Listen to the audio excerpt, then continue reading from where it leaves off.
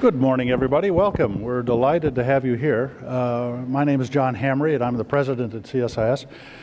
Before we begin, we always start with a little safety announcement. We're responsible to take care of you if anything's going to happen. Nothing's going to happen, but if there was anything to happen, Rick, the guy in the middle, you can't miss him. He's got this beautiful glowing pate. He is going to take care of you.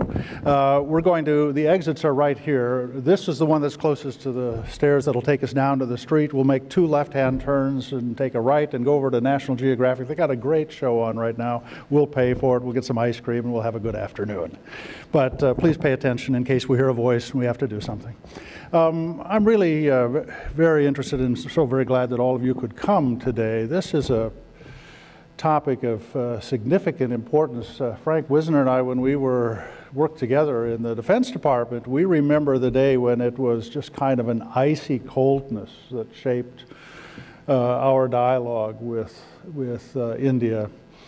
And indeed, I remember being in government at the time when India and then Pakistan demonstrated their nuclear capability, and our only policy response at the time was to shut off all relations, because that's what the Glenn Amendment stipulated. You'll remember that, Frank. And we thought, well, there was a strategy, there was an architecture of deterrence in the Glenn Amendment that didn't work, but nobody had Plan B. Well, how are we not going to be working with India going forward? And I think that that's resulted in a far more rich and thoughtful dialogue these last 20 years. It really was it wasn't frozen, but it was pretty chilly, our relations with India. And now that has changed dramatically. And I can tell you just from personal experience, in the defense area, we are now engaged in a level of cooperation I think is unprecedented. Nothing we would have contemplated 10 years ago. And it's really important, very positive. And it really does reflect the commitment of everybody that's here. The people here today have been working in this area. Frank has, of course, been very instrumental. Ambassador Sarna, you've been carrying that flag forward to keep relations between our two countries growing in a positive direction. So we're going to have a very interesting afternoon. This isn't to say that we don't have objections and issues with each other. We're going to. Two very large, complicated countries are going to have that, but we're approaching them now as friends, not as kind of chilly adversaries. And so it's going to be an afternoon. We're going to learn together. We're going to become richer in our understandings of these problems together.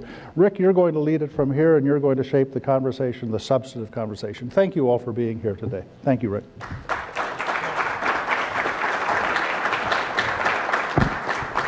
Yeah, thanks, Dr. Hamre. And thanks, everybody, for showing up today for our preview of the India election results in Karnataka. No? That's a different program. Next stage over. As Dr. Hamre pointed out, the tests themselves were such a significant event, but we're not here to talk about the relative merits, but just to say that, in a lot of ways, that was a start, a restart, an overused term in this town, in terms of how the relationship has evolved since those very early days. This, to me, it's a very personal story, because I think, probably a lot of you have heard my own journey in taking over the chair here at CSIS. I moved to Washington 20 years ago with a Russian background from a school nobody had ever heard of, and applied around town. And with Russia, the relationship was on a relatively good trajectory. So most places were letting Russia folks go, and there were more people focused on Russia and the Soviet Union in those days than there were jobs. And so, giving up my Russia search, I found it out that with India, just after the nuclear tests, there were not that many jobs, but still somehow there were far more jobs than there were available people to take them. So somebody with relatively no background on India, South Asia, managed to get my foot in the door. And in some ways, I think that was a terrific benefit, because as I hear people talk about the enterprise and all these really rough moments in our history, I didn't know any of that. I was too dumb to know any of the negative stuff that had happened before. Nuclear tests, sanctions, all this stuff, and all I saw was a steady progress on improving. So sometimes I'm kind of portrayed in this town as a bit overly positive on the India relationship, and I think partially that's the background, is I just didn't get to experience the negative. For me, it's mostly been an upward trajectory, which is pretty helpful. So I think it is pretty significant that, so far this relationship since then, we've been living very much moment to moment. The backstory hadn't been such a big deal in those early days. trying to secure approval for removing the sanctions after the nuclear test and looking for the first defense sales. I mean, there's so many big things that just seem to be right around the corner. But this is a moment, too, when I think, we've got some negative elements creeping in once again. And for those that don't have a lot of experience on India, it feels like we've hit a new low point. Things are stalled. It goes from irrational exuberance to incredible depression sometimes. So it's a great time now, 20 years after the nuclear test, to take a look back and reflect. How far have we come? We've got a couple of panels. One, to look at the emergence of the economic relationship since then.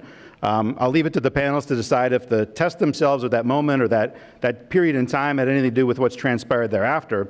But certainly the second panel looking at strategic, that was a moment when we decided it was time to embrace, it was time to engage, and the kind of things that we're doing today would have been unimaginable to somebody who had just showed up in this town in, say, 1997 and said that within 20 years we're going to be this far along in the relationship. I think that from my own experience, again, without a lot of India background and knowledge in those days, I don't remember such heady discussions about where this relationship would go to in terms of a global partnership, a global role. I don't remember that. That's why I brought in, the real experts to be on stage with me here today. But instead, it was more about South Asian stability and building a friendship with one country that we could count on as a democratic, friendly country in the middle of a pretty rough neighborhood. So again, I think I'm viewed overall as pretty much an optimist because I happen to have been lucky enough to have missed the negative times and enjoyed a relationship the whole time I've been working on it that's been relatively positive. So to lead us off here, we've got two terrific speakers that have really been in the front row of this relationship, going back even before that period. Ambassador Navtesh Sarna, over 30 years in the Indian Foreign Service, served in critical missions, including Moscow, Israel, the UN mission. 6-year run as the spokesperson for the Ministry of External Affairs, an author of 9 books, so very diverse set of experiences. And this is not his first stint in the United States, of course. Served here just after the nuclear test, starting in 1998 through 2002. Also joining me is Ambassador Frank Wisner. Ambassador Wisner was really one of my early mentors there, allowing me to travel with him on many executive missions to India when I was a young staffer at the U.S.-India Business Council. So learning really at his knee about this relationship and ideas on where it could possibly be headed. Of counsel at Squire Patton Boggs, based in New York, coming down for the event today. Served as ambassador to Zambia, to Egypt, to the Philippines, as well as to India, and also had served as undersecretary both at the Department of State and at the Department of Defense, and sits on numerous boards across the United States, including the U.S.-India Strategic Policy Forum, Ethan Allen, and many others. And Ambassador Wisner had just stepped down from his post in India, I think about a year before the nuclear tests themselves happened. But to have him active with the U.S.-India Business Council and his deep relationships that he had with so many members of the BJP at that time provided terrific insight as the U.S. IBC was looking to help to try to rebuild a relationship from that low point. So let me first hand the floor over to Ambassador Sarna. Ambassador Sarna, please.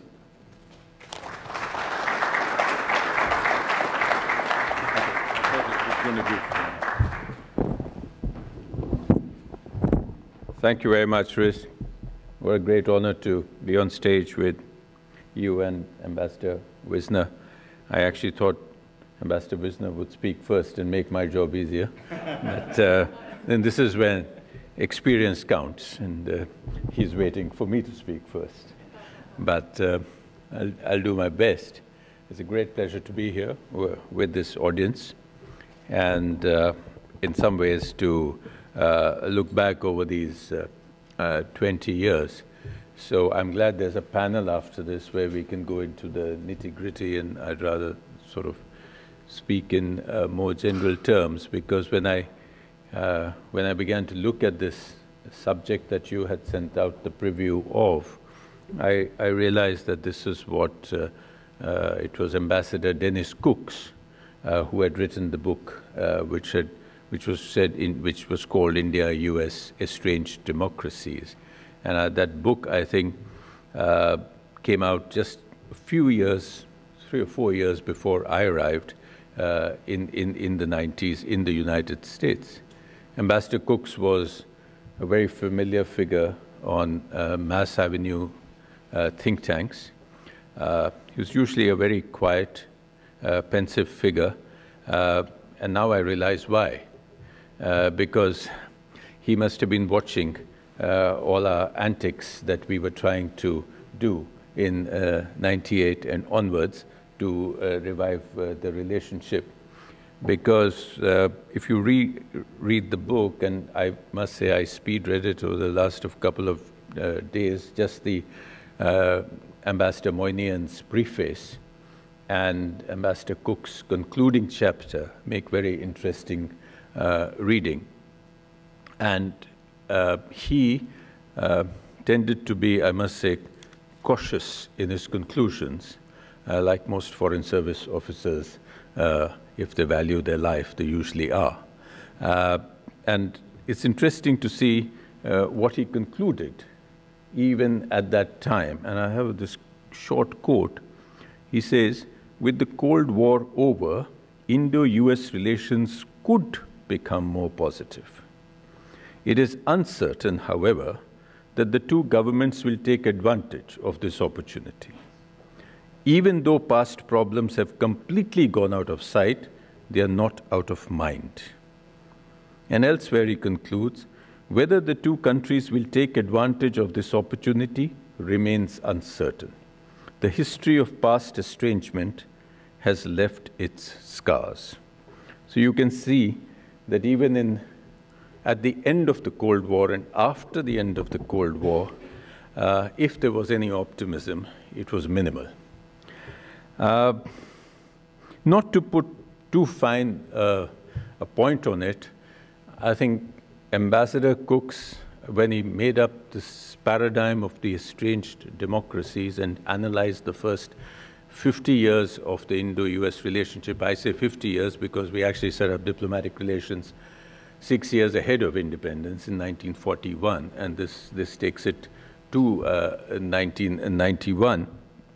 He concluded that we were estranged not because of any lack of information about each other or because of misperceptions about each other, but because we fundamentally differed on crucial issues of national interest. I need not, to this audience, I need not go into the details of what these issues were over those 4 or 5 decades. We all know the harsh realities of the Cold War. We know how the pact partners needed to be armed to handle Cold War adversaries. And we know, you mentioned the SS Enterprise. We know the 1971 sort of dip in bilateral relations. And I think Ambassador Cook was justified in wondering that how come the estrangement had actually not been worse. And why it had not been worse is what saves us, the democratic quotient. The fact that there was, if you looked at a map of the pre-Cold War map and you took out the communist world, you didn't have very much more in terms of democratic size and strength and strategic value than India. So I think there was a certain empathy with each other, a certain mindset, a certain resonance, which was what meant that you were estranged, but yet you were democracies. And when we look at all this now, virtually 30 years on or 28 years on, in a completely transformed world, in a completely transformed way of thinking, with new potential unleashed all around the world, with new methods of engagement, with new alignments, if you will, then all this does seem a bit of, say, textbook interest. But I think to understand where we are, it's usually, and I'm thankful for you for organizing this, it's usually very useful to know where we were. And where we were was usually on different sides of foreign policy issues of the day, national security issues of the day. where we were was that there was, whether I know he says that was not the main reason, but I believe it was, we were uninformed about each other. Certainly the US was much less informed about India, because I know that my job was consular information, which, so I knew how much I had to do to inform people of sometimes of very fundamental Indian realities. India, of course, was much better informed about the US, but India also had its own sources of mistrust and suspicion. The IT industry had not yet happened.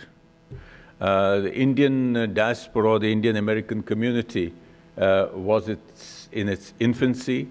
Our economy was precarious, and at least from US eyes, it seemed like an economy which needed food, because we were still living not very far away, less than the time that has elapsed from the days I'm talking.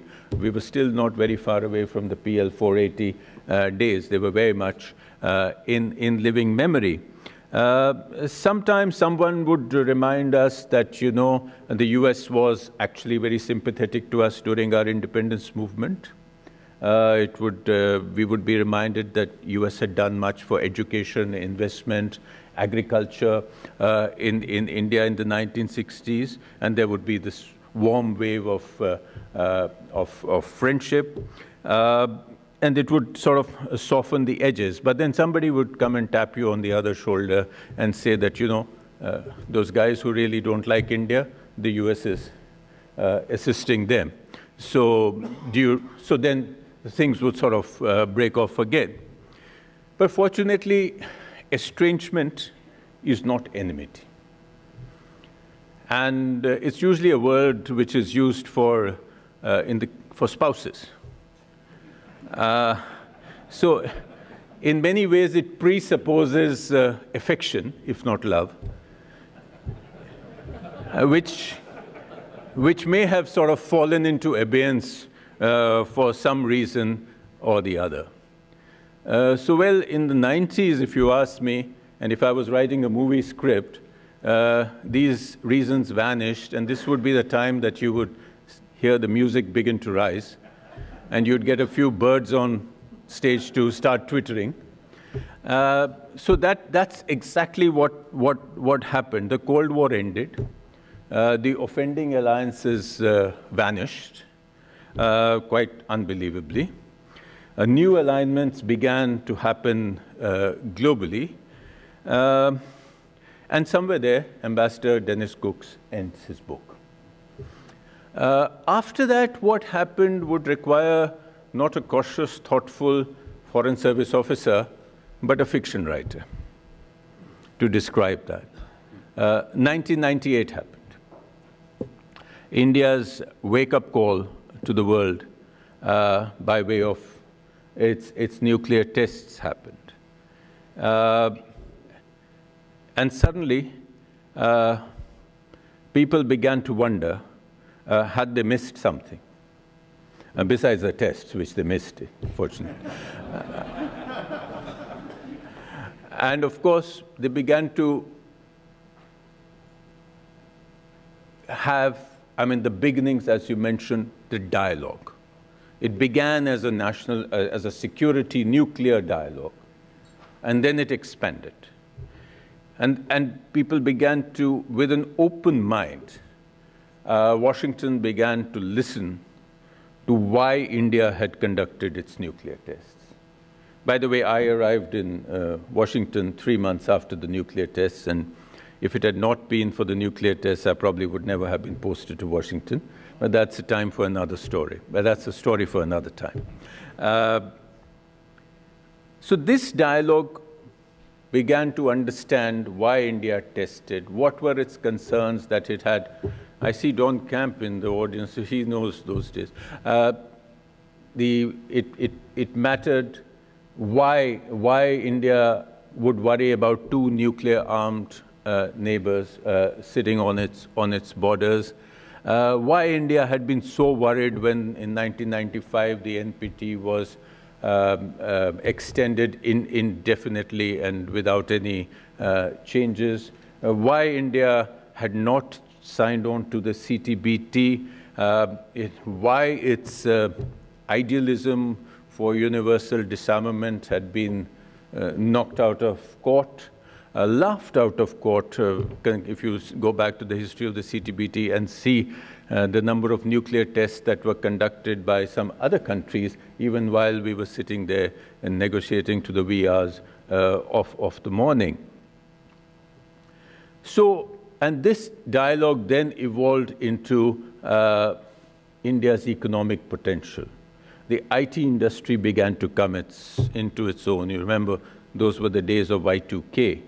And suddenly Indian computer engineers began to solve problems and actually set things right all over the United States, and we went up in respect. The diaspora had become about 1.5 million and was beginning to be heard, not only in companies and in hospitals, but also on the Hill.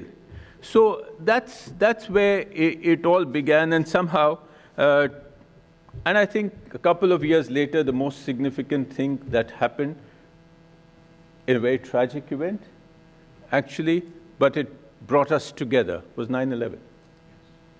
Because we had known terrorism and cross-border terrorism and the evils of terrorism for the last 3 decades before that. But in a very unfortunate way, terrorism was brought transatlantic and hit America at home. And I think the kind of understanding and the bonding that created on that has been a very important factor in bringing the two countries together. So 20 years on, if you take it from 98, we are at a point where Prime Minister Modi can stand up in the joint address to the Congress, as he did in 2016, and say that we have overcome the hesitations of history. We are at a time when President Trump can declare that the relationship between India and US has never been stronger, has never been better. That we can be designated as a major defense partner by the United States, that we can be actually conducting more military exercises with the United States than with any other country, that we can be proclaimed from this stage itself as the other Asian bookend of stability of the Indo-Pacific, that we are seen as a huge market. Our middle class will be 500 million strong in 2025, that we can be seen as a source of professionals, as a source of investment, and so many other things, and a 4 million strong Indian-American community getting stronger in political terms besides the economic terms. And remember, after all that, in addition to that, is that one 70-year-old factor that we are democracies, that there is a multi-religious, multi-ethnic, multilingual society which sees the world in the same way as America does. So how did we get from there to here? I think that needs another book. And I'm sure either in Delhi or in Washington, these books are being written. We saw one which said our time is here, but I think we can do with more. My take is that, yes, objective changes did take place. India did unleash its potential through economic reforms and other changes. That global conditions did change to help this. But I think fundamentally what changed was that we opened our minds to each other, that we began to trust each other and not second-guess each other, that we actually began to talk to each other rather than talk at or talk past each other, which we often had done in the past. So that's where we are, and if this continues, then I think Rick Rosso will be able to organize another seminar, not 20 years later, but perhaps next year, which says, estranged democracy to natural allies to true friends. Thank you.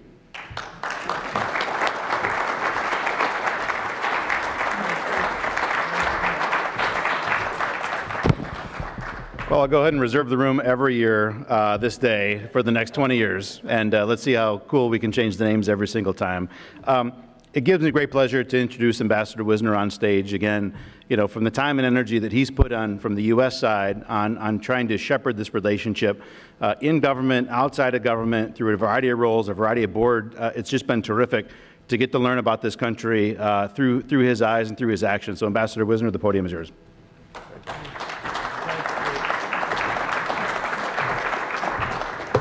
Rick, thank you very much. That's two introductions. I don't think I can remember ever having had that and being so flattered. And I can assure you I appreciate it. I also appreciated being in the presence of John Hamre today. John was fortunate enough in my case to serve with John Hamre in the Defense Department, as he noted, but at a really fascinating time. And that was the beginning of our transformation of our defense establishment from the Cold War to the period after, trying to size it, trying to estimate what the threats to the United States would be in American security. And John was at the heart of that, a terrific strategic mind, and I'm delighted he's running this great institution. Rick, everything you said about me pales in my regard for you and what you've done with the program and the focus and precision that you have given to the India account, and also for bringing together today so many very, very good friends. I wish I could acknowledge each and every one of you. I'm afraid I would exhaust my time in doing so, but there's one here that makes me almost somewhat teary-eyed when I look at Farooq Shoban. He and I first met in 1974, just outside the Secretariat building in Dhaka, just after Bangladesh's independence. And he was in charge of the relationship with the United States, and I was a stripling officer in the American Embassy. And we've been friends and colleagues ever since. And to find you here today from Dhaka, from Bangladesh, amongst us is really a memory of my lifetime, my service, my time with South Asia. But it is an appropriate moment for all of us to put our heads together, think about the relationship, decide in our own minds whether it's working for us, whether it's working for India. And I think by the time I conclude today, I hope you will agree with me that I believe both is the case in both regards, though not without issues. Ambassador Sarna has set the stage perfectly. He's looked over these past years and given the breadth of analysis of what the American and Indian experience was, and I won't try to meet that. My own experience began in the State Department, and when I was asked to represent the United States by President Clinton in India. And as I looked at the task that lay ahead of me, I was struck by how narrow our relationship was. We argued with India about non-proliferation. There was precious little trade and investment. Our defense cooperation was stillborn after a brief attempt at starting some fledgling undertakings during the Reagan period. There was very little. I remember sitting at lunch with President Clinton and Prime Minister Rao when he came on his first visit to the United States as Prime Minister. We were sitting around the table in the yellow dining room in the White House, just a few of us, and the conversation flagged a bit. President Clinton, looking for a subject to touch on, so narrow was the range of issues that we had before ourselves in India, and not obviously wishing to pick a fight, he turned to Mickey Cantor, who was then Secretary of Commerce, and said, "Mickey, do we have any issues with India?" And I must say, I remember Mickey Cantor's face fell as he struggled to come up with it. He said, Mr. President, yes, we do. Almonds. The almond trade problem. Well, to the best of my knowledge, Mr. Ambassador, we still are arguing about those almonds, and we've survived that period. But there's a lot more to talk about today. There's a lot more to talk about as we look out in the years ahead, for this relationship is fundamentally different than it was when I first was introduced to it. And the trajectory is also different. I can look back today, I can look today at the state of the relationship between the United States and India and say that I can't think of another major American international engagement in which it is fundamentally so transformed and better today than it was 20 years ago. Not one matches where we stand today with India. And at the same time, I can say I like it in a way because as much progress as we've made, it's not too warm and it's not too cool. It's just about right in terms of our national perspectives. India's not an ally. India is, in the genuine sense of the word, a partner today with the United States. And why? Because yes, indeed, thank you, Ambassador, you're quite right, because we have basic common interests that we share. In democracy and values, that's all true, but we also see the world of security challenges before us in a similar eye. The Indo-Pacific is an area in which the United States and India both seek a balance of power to make certain that we are both able to deal with the still uncertain factor of the rise of Chinese power. These interests bring us together. Interests as well that are economic, as we both seek to secure the welfare of our citizens and progress into the exciting information age that we're entering. And so we're tied together with common interests and common principles. And we've demonstrated it adequately in the growth of our economic cooperation. The numbers are mind-blowing and growing faster every day. And on the defense side, it's equally true that we are in a light years of difference from everything we'd known in the past. But that's not all. Ambassador, I think you mentioned it, the growth of proximity between our two peoples. I recently was reminded that when Prime Minister Nehru was in office, there were about 3,000 Americans of Indian origin. When Indira Gandhi came, about 30,000. When Rajiv Gandhi, her son, took over office, there were about 300,000, and they're just under 4 million today. That is a powerful link. And look at who we're talking about. Our ambassador to the United Nations, our senator from California. And if you look across the land of America, in the top ranks of our legal, medical, intellectual, academic professions, business, Indian Americans are in the front ranks. No community has given more or been more successful in our nation's life, and no community offers more ballast when the rough waters in any relationship shake the course of the ship of a relationship. So I am absolutely confident as I look forward that the core principles undergirding the relationship are strong and capable of weathering the differences that inevitably two nations will have in the course of any history. I start with the economic perspective. For today, I am confident we can build on solid ground with India. The Indian economy is strong. It's performing well. 7.2% growth rate is pretty darn good in today's terms. And I'm also able, I think I reflect a consensus among economists, to look at that rate of growth continuing out over a number of years ahead. With inflation having been brought under control, the fiscal deficit managed. I've been struck as well in these recent years by hugely transformative and difficult reforms having been put into practice, tax reforms, and notably demonetization, and now India is taking on a very tough task, which is managing the non-performing assets and bankruptcy provisions of the Indian banking system and business communities. As we look ahead, Therefore, we're going to see a stable Indian economy, but we're also likely to see a stable government.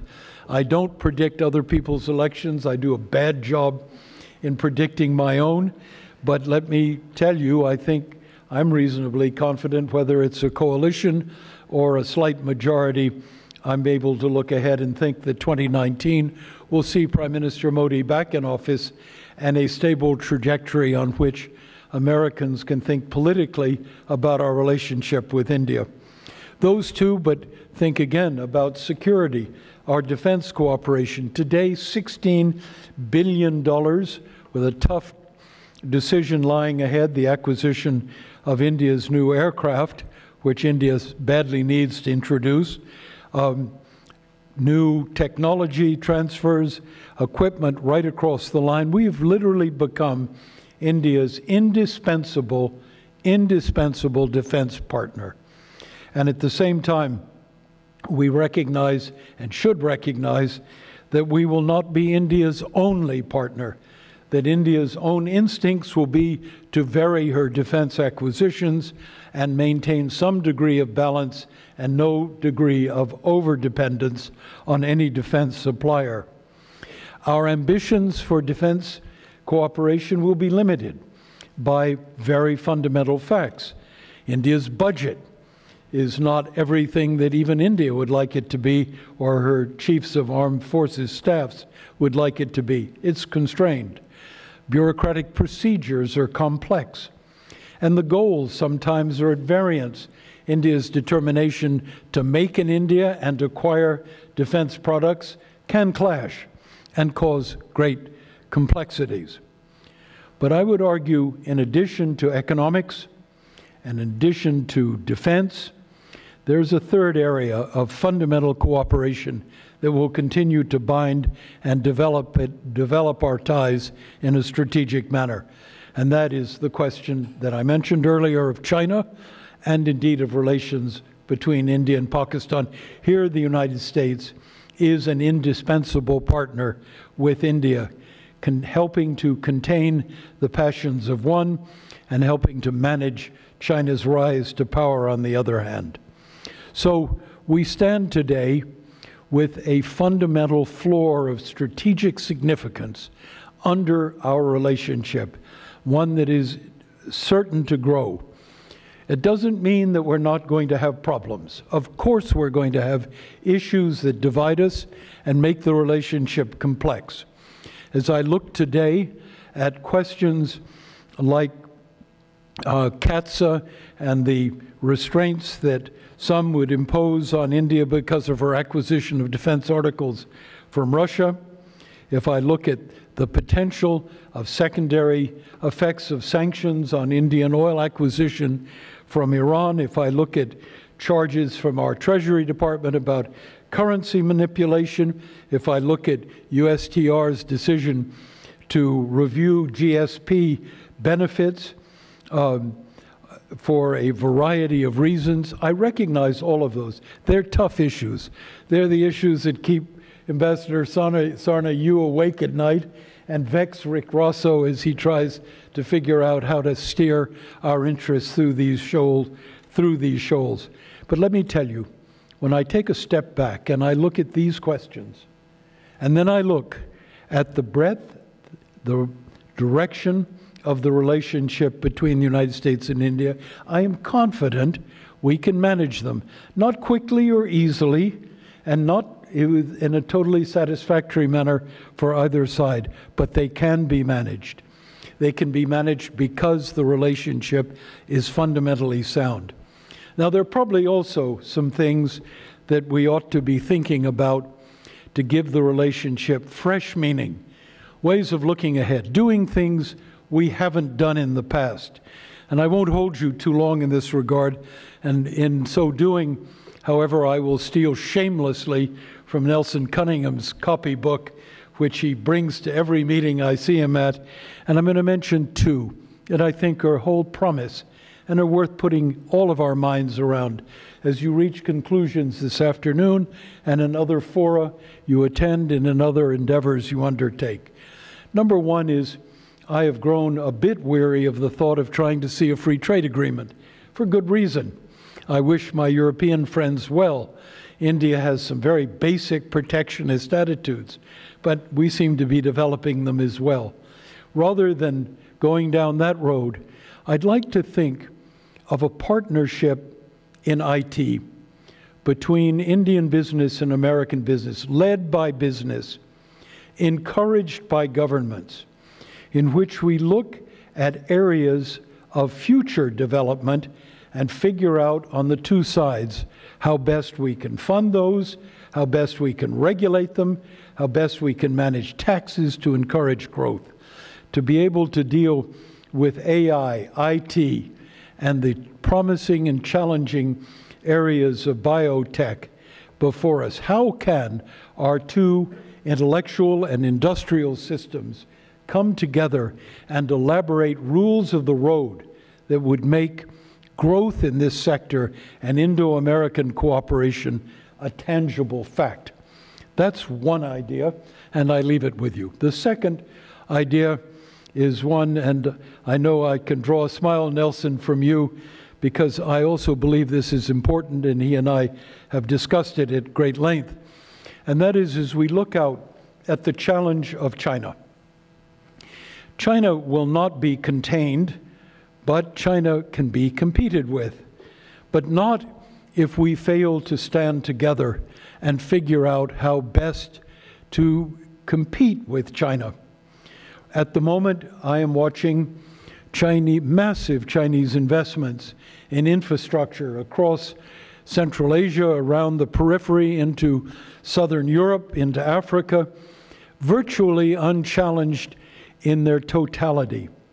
And it causes me to think that if this nation had the wisdom to put together a Marshall Plan after 1945, is it impossible for the United States, Japan, Europe, and India to combine our thinking, combine our resources, and come up with an infrastructure development initiative, a bank, if you will, that will deal in responsible infrastructure development? Is it impossible to mobilize those resources amongst ourselves to meet one of the most pressing challenges on the world today, infrastructure development, and offer a competitive model of going forward, a model based on democratic principles, respect for labor rights, respect for the environment, and be able to compete and show the world that we can do just as good a job, but we can do it better, cooperatively, and India should be part of that endeavor. So two ideas, I leave them with you, as well as my thanks and best wishes for this seminar and discussion.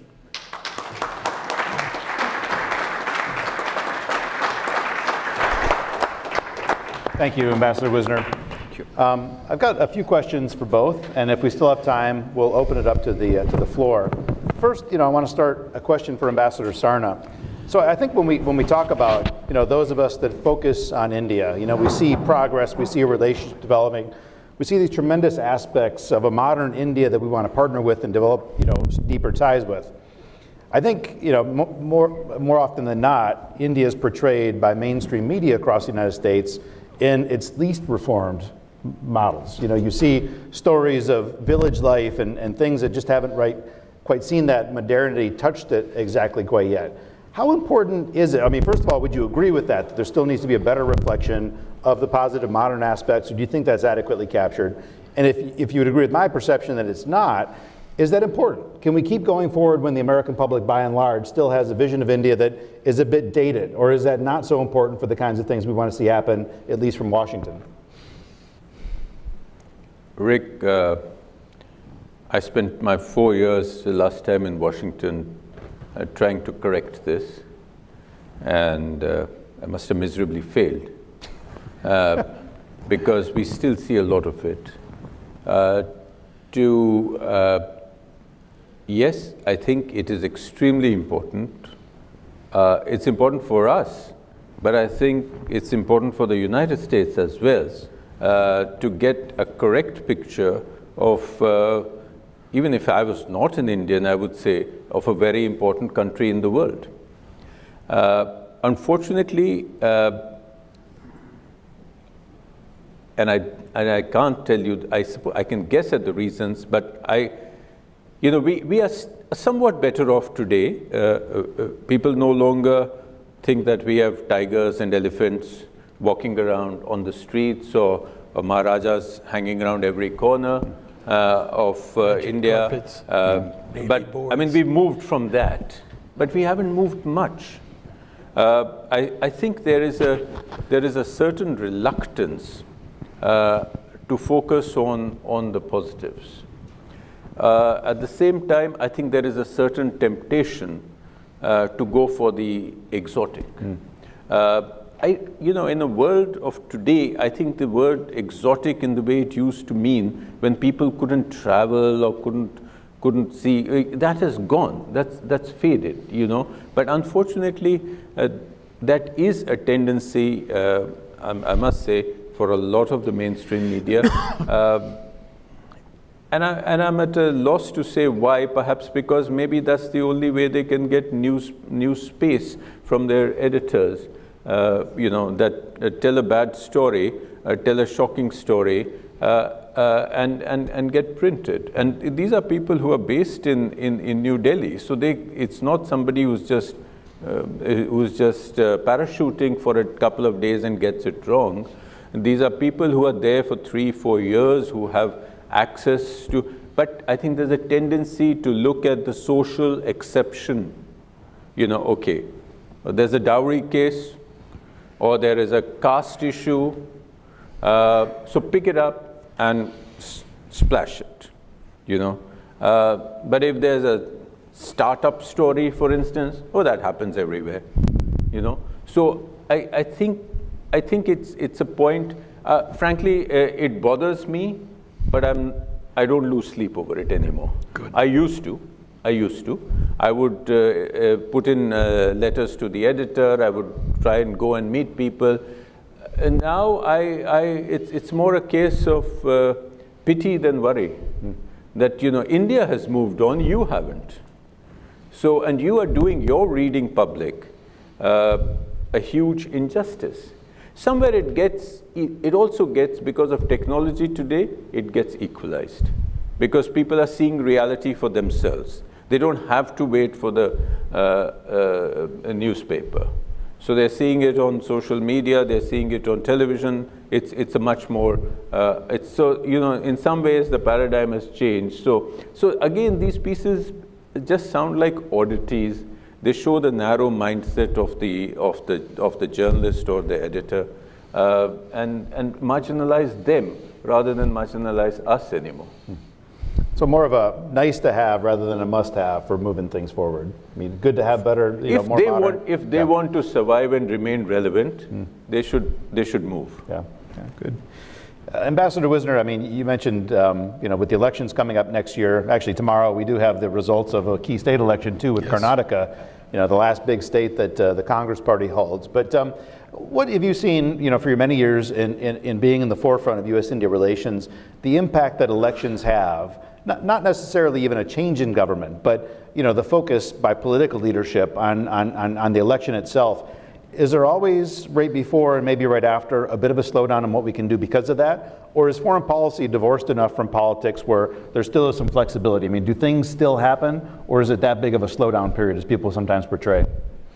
No, I remember a sage American, Bill Fulbright, senator, trying to teach a group of youngsters like myself about American politics, reminding me in those days that domestic politics are the mother of all foreign policy. And if I ever had reason to doubt Fulbright then, I certainly can't today, where we find ourselves enmeshed in political calculations dominating even our foreign policy agenda. But that's to talk about this country. There is no question in the highly competitive environment that India presents to itself in the world, that as you approach an election, the pace of a government's willingness to step out on the stage and take on tough decisions is limited. And that isn't to say that India doesn't have a lot of tough questions to solve.